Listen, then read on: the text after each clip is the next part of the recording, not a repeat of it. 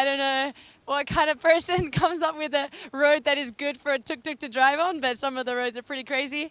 But it's been an adventure for sure. We already had a few little happenings, you know. We broke the engine mount, right? So that was exciting. That took us a while to figure out, and like pushing the tuk-tuk through the off-road bits till we eventually got to a garage. So